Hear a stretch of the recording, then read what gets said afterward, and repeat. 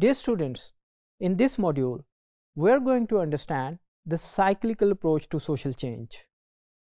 Cyclical approaches to social change suggest that societies follow a determined cycle of growth and decline.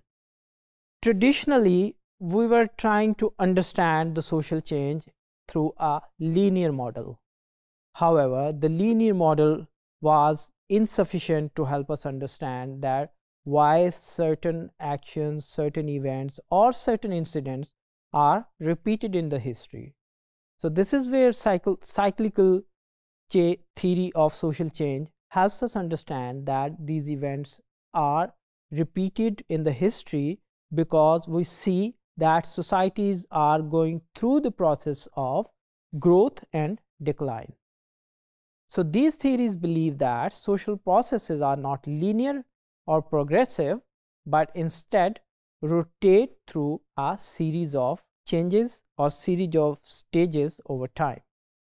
Philosopher and sociologist Auguste Comte's law of 3 stages is a classic example of a cyclical theory. According to him, societies pass through 3 phases. Number 1, theological, number 2, metaphysical, and number 3, positive. Each phase is characterized by a particular way of thinking about the knowledge and social order. In the theological stage, people used to believe in different theologies, and they used to have their concepts mostly derived from the religion or different religious ideologies. But at the second stage, they begin to see that the metaphysical aspects or the nature perhaps is the driving force behind whatever is occurring in their lives. So all these historical processes they would consider were the natural processes through which the history is repeating itself. However, when we see at the positive stage, which is called the scientific stage, Auguste Comte would consider the social change being understood more rationally, more logically, as well as more scientifically. And he would see that science can help us understand these different changes not only within the societies but also within our larger environment.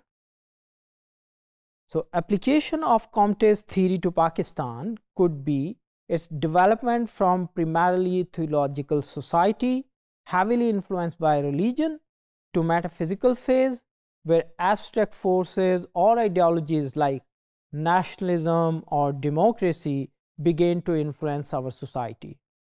When we see the positive stage, it's also making its inroads through scientific thinking. As we can see that more and more people are now believing that perhaps science can be a better mechanism to help us understand what's going on around us. Ibn Khaldun, a very famous Islamic scholar of 14th century, proposed a cyclical model of this societal change. He suggests that societies pass through stages of development, growth, stagnation, and decay, and only to be replaced by a new society.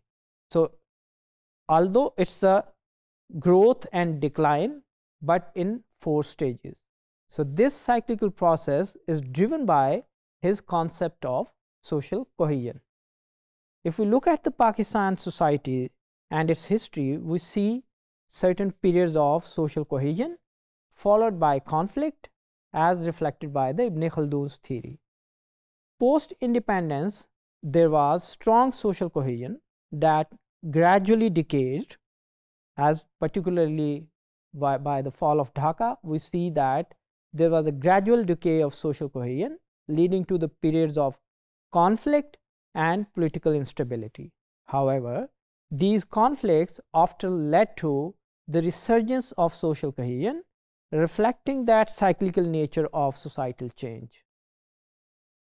The famous sociologist Petrim Sorokin's cyclical theory of cultural change suggests that societies oscillate between two cultural extremes. Number one, sensate, and number two, ideational cultures. An ideational culture prioritizes the spiritual life, whereas a sensate culture values the material and sensual aspects. If we observe the Pakistan's socio-cultural dynamics, one could argue that the nation experiences a continual tug of war between these two extremes, reflecting Sorokin's cyclic theory. Traditional values are emphasizing spirituality, which are often in clash with the more materialistic and sensory driven aspects reflected or represented by modernity and globalization. So cyclical approaches offer a very valuable insight into the ebb and flow of this societal change. However, these models can be critiqued for their deterministic approach, as they often do not account for the unpredictable and complex nature of societal transformation.